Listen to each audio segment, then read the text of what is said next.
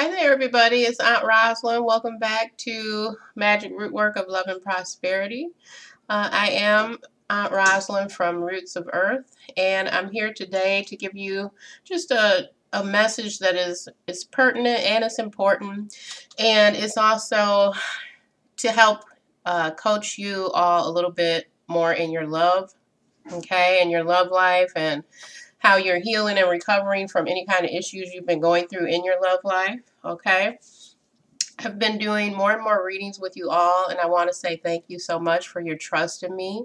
Thank you for allowing me to use my gifts with you of shamanic healing, root work, candle magic, guidance and insight, clearing and healing your past.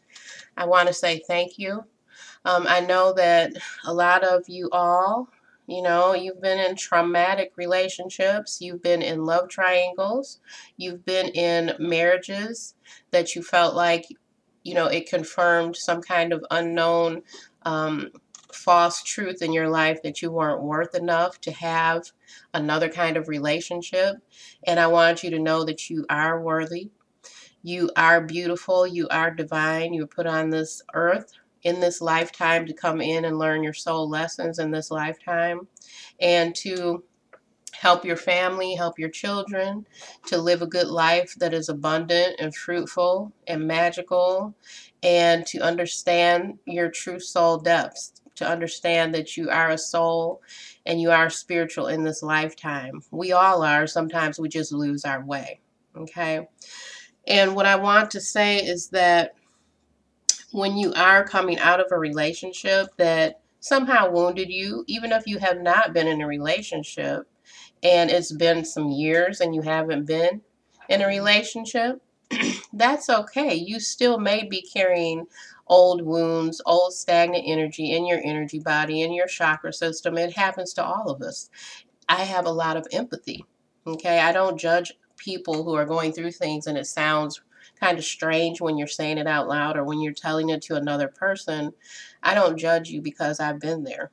Okay, I've had a lot of my own issues and trauma and childhood issues that I had to understand and learn to fully grow and encompass that. We're on an ever learning, ever growing journey in our life.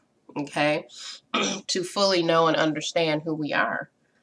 So I want you to know that I'm not judging you. I'm simply guiding you, and I'm doing what you have sought after. I'm doing what you have contacted me for when I have a session with you or a reading with you. I am simply giving you the best information that's coming through from highest light.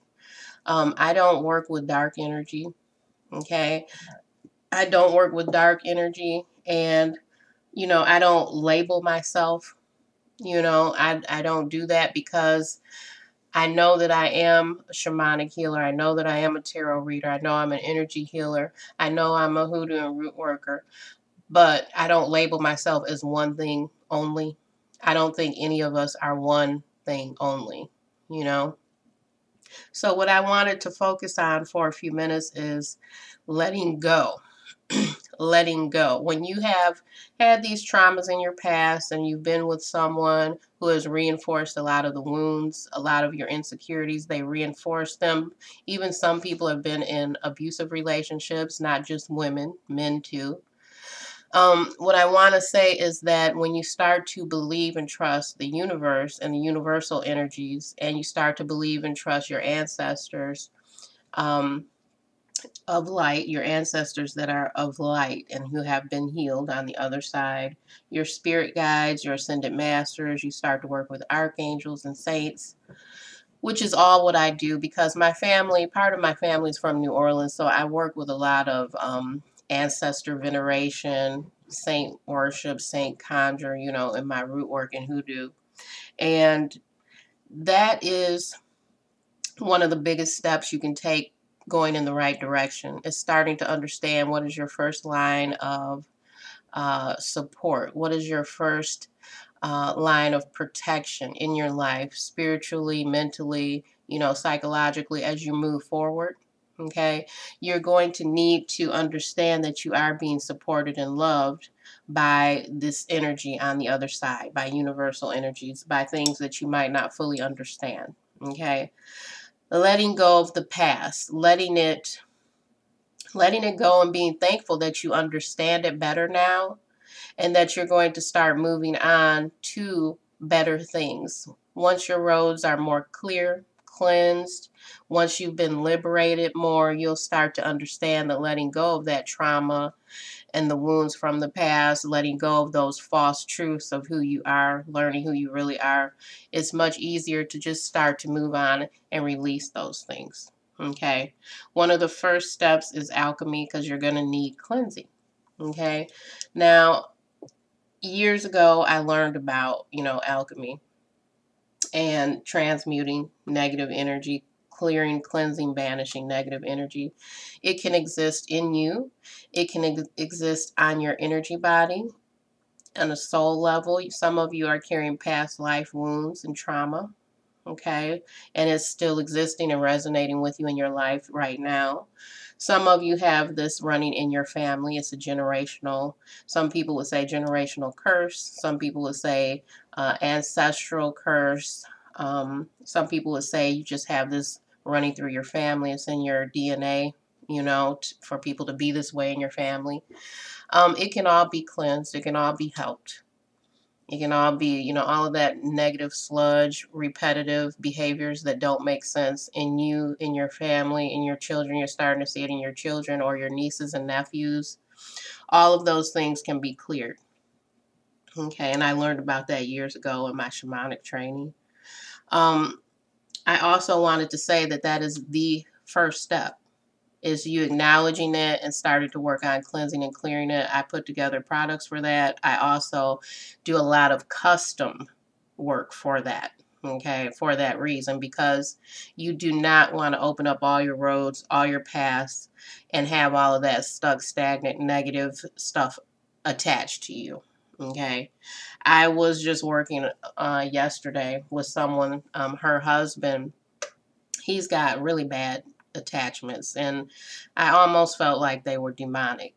Sometimes in a reading, when you ask me to look into your energy or look into someone else in your family, especially if you're living with people, okay, sometimes they have a lot of negative energy, and it'll usually show up in a reading. Sometimes the presence will actually speak to me during a reading, and it's just nasty. It's toxic. However, it's thousands of people walking around in these types of situations with this going on daily. And you may be wondering, well, why is it that this always happens? Why does this person behave this way? Why are the children behaving this way? Why does it seem like no matter what I'm doing, I can't get past this certain point? It's almost like a ceiling, this certain level at work. I'm never able to do more, never able to get past a certain amount of income, never having good, clear friendships and relationships. It always seems like these same issues come up. I just want you to know you're not crazy. You're not crazy at all. These issues do come up. There are actual entities attached to you, and sometimes they implant themselves. And you may be wondering, what is going on? Why do I feel this way? Sometimes they just make you feel sick, and that's why the more you go along in this genre, in this way of working through your life and understanding energy more, and especially if you're empathic, um, which I don't just like to use that word empathic, because a lot of us are absorbing energy and we don't know it. Okay, so I just wanted you to understand a lot of us need clearing, cleansing, banishing on a routine basis. Okay, and sometimes it's not always in a way that you will understand. Sometimes you need to go to another person and work on things together. Um, so I just wanted to touch on that as far as these love relationships and letting go, who you're living with, what's in your environment. Do you understand sacred space? Do you understand clearing, cleansing, and starting to liberate yourself? You may have loved another person, so much. They may have been a soulmate. They may have been a twin flame. However, it doesn't mean that you won't need to let this person go so you can live your life fully and be happy. You will sooner or later, in some instances, in some cases, you will need to release the soulmate or the twin flame.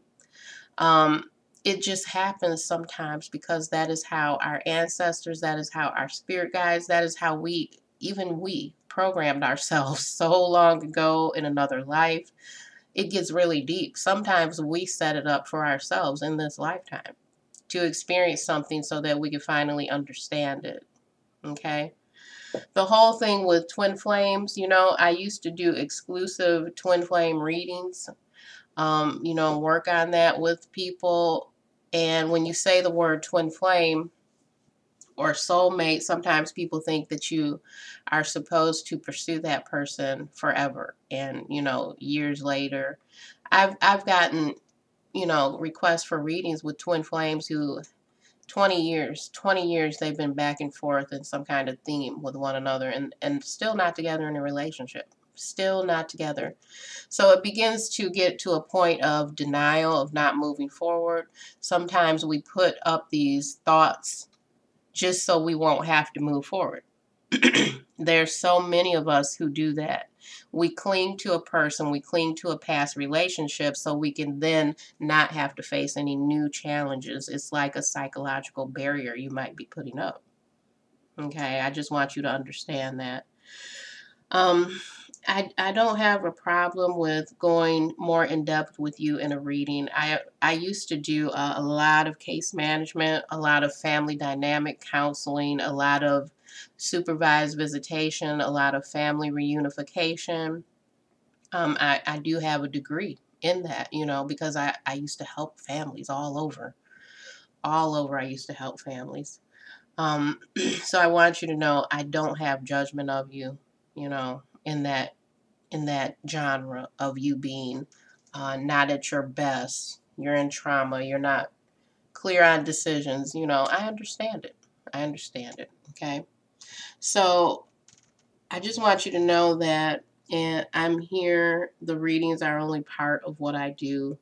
You can go to www.rootzofearth.net, www.rootzofearth.net, and you can see all of my sessions, counseling sessions, guidance, readings, ancestral ceremonies, ancestor veneration, root work training.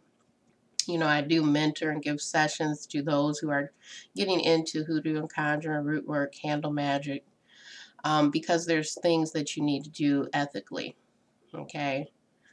Um, Also, if you do send me an email to the email listed below, just make sure that you at least stop by the website first, www.rootzofearth.net, because you'll have a little more of a basis of understanding of what's available to you. Okay, that way we're not passing random emails or random text messages. My phone number is listed too if you have a very direct, urgent need. My phone number is listed, but again, I'm asking you to have an idea of what you want and to be, prepared, for your services instead of us just kind of randomly passing a text message, and it's not really amounting to anything. You're still not sure. So, what I want to do in conclusion is wish you a beautiful and wonderful rest of your day. You goddesses, you divine masculine. I want you to start to just cherish yourself and understand how beautiful you are. I want you to understand that your keys to everything starts with understanding yourself, understanding how beautiful and divine and powerful you are, and understanding, yes, you need to love yourself. It's okay. Love yourself. Okay? I'll talk to you all again soon. You have a blessed day. Bye-bye.